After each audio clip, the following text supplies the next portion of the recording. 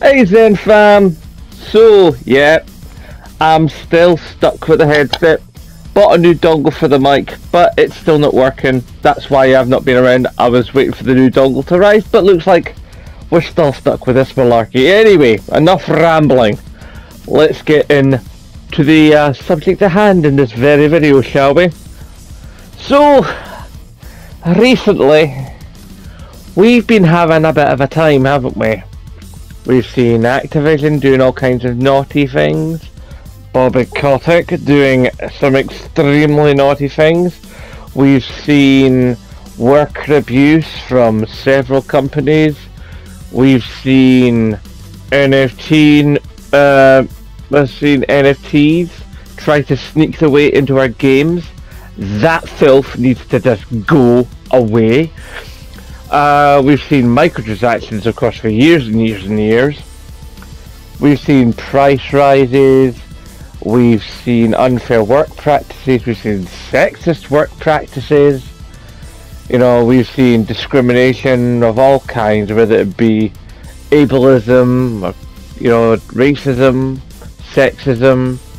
You know, people discriminating against gender identity, whether someone who had previously been born one wishes to now be the other. You know, we've seen all these things, and every time what happens, a certain sector of the community goes, this is highly unacceptable, I'm not gonna buy their games. And to be fair, some people who make this decision, they actually, you know, stick to that decision, and they from that point on buy no further of those games. But then the company that does this goes, well, plenty other people will make our games, so we're just going to carry on regardless.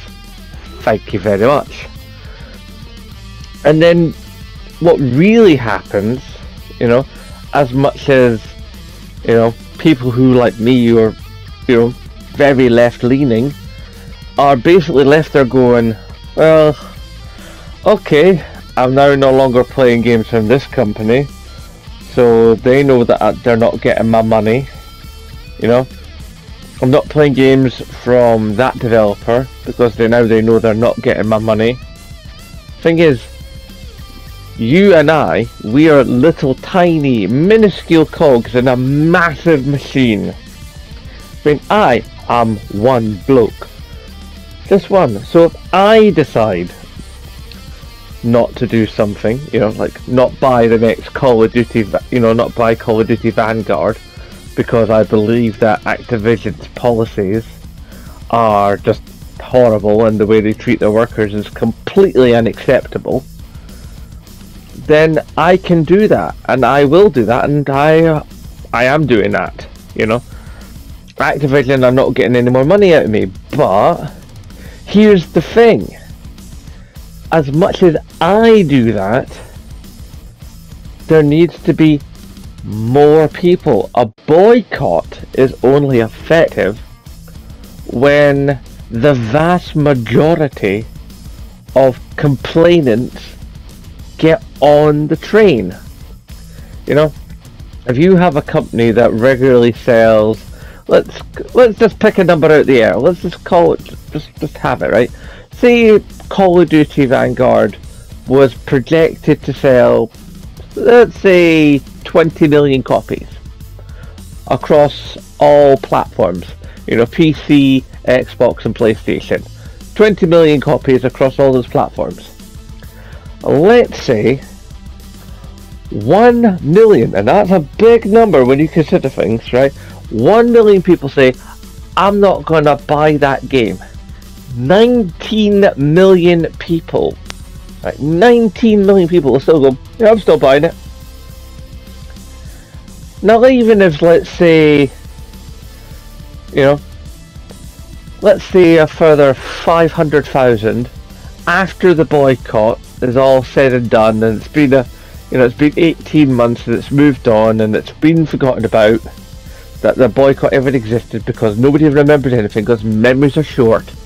Let's say 500,000 of those original 1 million people, which by the way is never going to happen, much as it would be kind of neat if it did, but it's not going to happen. Let's just be real here.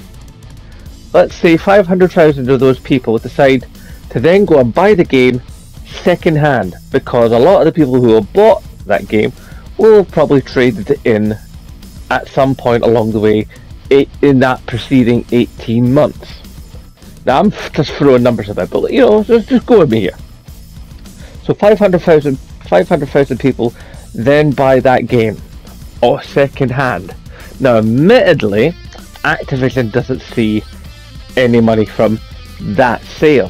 However, battle passes, season passes, expansions, you know, weapon skins, character skins, you know, DLC, any form of DLC you want to mention, that's secondary revenue for a games company such as Activision.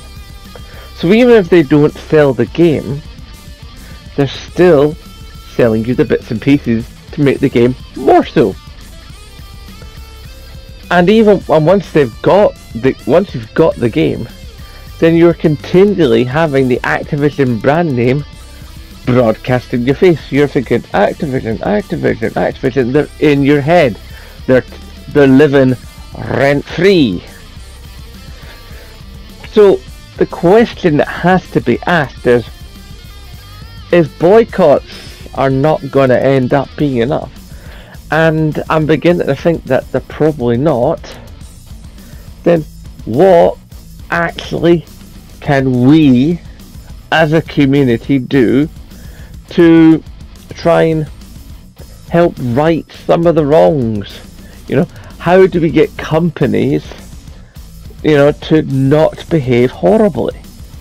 Because right now, a company will only not do something if they feel the mass pressure of their wallets.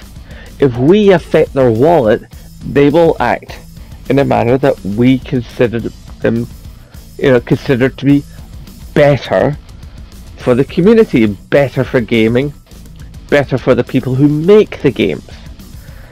And that seems at this time to be an awfully big ask. I mean, it was only really that the NFT filth didn't make its way into the Ubisoft game that it was touted to come along to be, because a large section of the internet went on Twitter, went on Instagram, went on Facebook, went on YouTube and went, no. Which was wonderful to see, that people got that motivated and people actually spoke up in such vast numbers that a company, you know, changed its mind, you know. It stopped itself, or at least pretends, at least for a wee while, to pretend to stop doing anything that would potentially make it a bunch of money. Because that's what it comes down to when you get right down to the dirty, grimy underneath coating, you know, that sort of layer underneath everything. It's about the money, you know.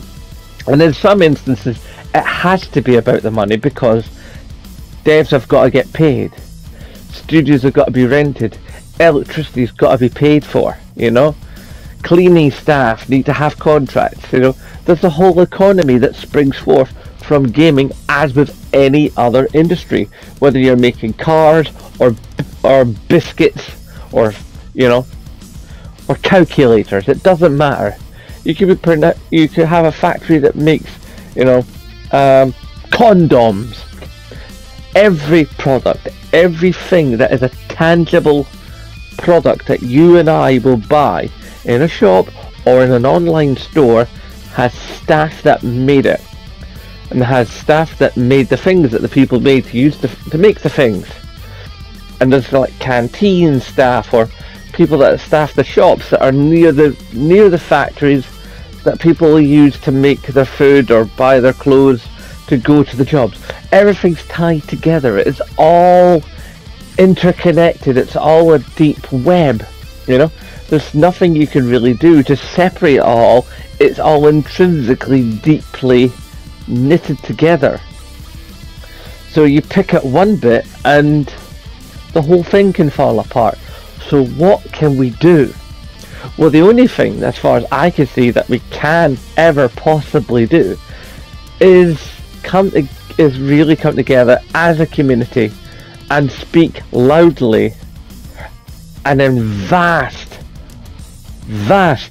opinion crunching numbers. We have to be there. We have to be vigilant. And to be honest, if that's to happen for every single issue that's wrong, unfortunately, because we're humans, I don't see that happening. Because that stuff takes effort. It takes time. It takes thought. It takes, it just, it's antithetical to what gaming is supposed to be about. Gaming, right? Now I'm pretty sure that all you out there in the Zen fam will agree, what video games are supposed to be first and foremost is fun, entertainment, escapism. Okay? When I'm running around as a cartoon character in a cartoon world, blasting cartoon guns at cartoon enemies, then I'm not thinking about my taxes. I'm not thinking about the milk I've got to buy. I'm not thinking about, how my kid's doing at school. I'm not thinking about the state of my marriage. I'm not thinking about, the targets I've got to achieve at work. I'm playing a video game.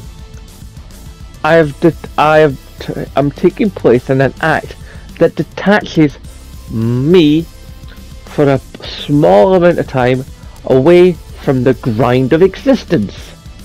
So, if I'm trying to remove myself from the grind of existence, it's pretty safe to say that the last thing that us in that position are thinking about is, right, now to type a strongly worded tweet, or even more so, a strongly worded email. I mean, let's face it, how many people, nobody writes a letter. Almost nobody writes a letter these days. Writing an email? I mean, there are certain sectors of the public now who go, email? Ah, easy, Grandad. Yeah, a form of communication that's only existed for, like, say what, about 25, 30 years? Now, commercially speaking, to the vast populace since the mid-90s, is now seen as easy Grandad? Just let that sink in, okay? People are more concerned with, like, sending a tweet where you have a limited amount of characters. Is it any wonder that, like, politicians think they can get away with whatever they want to get away with? Because basically people are tired, especially in these last couple of years, the amount of things that we as a race have had to deal with, we've had to deal with the big thing, obviously, that I'm not going to speak its name because, YouTube will slap me. We have to deal with no money. We have to deal with problems getting stuff in shops because of supply chain issues, which of course partly stems from the big thing. It's like in all the other issues, and then there's all the crazy racists running around going, "Oh!" It's like these people ruin everything. These people want all the benefits, but they also want all the jobs. Hang on, but if they're claiming benefits, they're working, but they can't claim benefits because they're not citizens. But anyway, I'm going on a sidetrack here. The whole problem is, right, unless gigantic numbers of people act together as one voice, then we're not going to change things. Unfortunately, we're not going to change things because people won't do that, because humans are inherently lazy. And that's not, I'm saying that we're a bad species. That's just part of our evolution, we came up in such a way where like you have to reserve energy because you don't know where your next meal is coming from.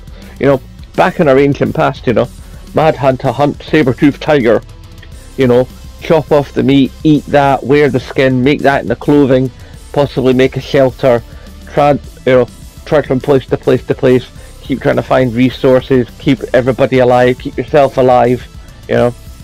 And life was short, life was hard, you know. And we were like that for so incredibly long. You know, it was buried deep into our code. So by the time that, you know, the 21st century human pops along, we're still largely thinking in those terms. You know? At a base level, we're still kind of like survive no matter what, save energy, you know. We still have that ancient way of thinking because as the state we are in right now, it's tiny, whilst the state we were in previously went on for ages, literally. You know, we've been in that way for donkeys.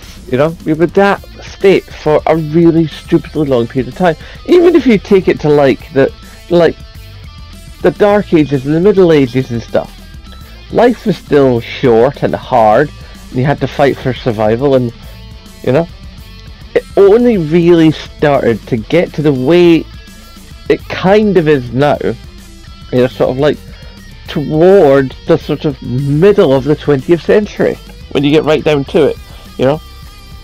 I mean, we're talking post-war, you know, with technology and life expectancy increasing, and, you know, products to buy and homes to live in, and expectations and electricity and education and medicines and stuff. All that is still really, really, really modern, so it's not a surprise that when humans are met with this idea of like, see this thing you're doing for fun, stop that for a minute and do something that seriously isn't fun. Do you see the disconnect? Do you see why it is that in the long run, boycotts, you know, very rarely work? And companies know this, and what's more, they count on it.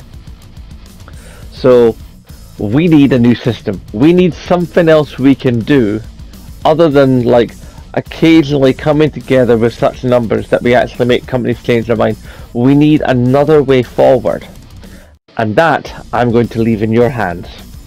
I want you to get typing on that keyboard, you know.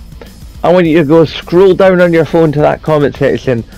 I want you to come to me and go, right Zen bloke, this is what we do, this is how we sort it, because you're Zen fam out there, and I know you're smart.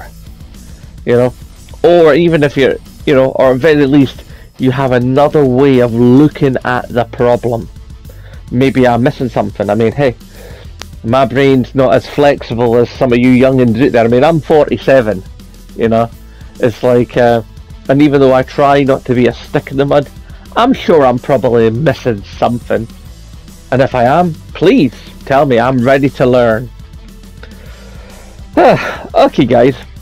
Hashtag support Scottish YouTubers. And of course, as always, aye, nae bother.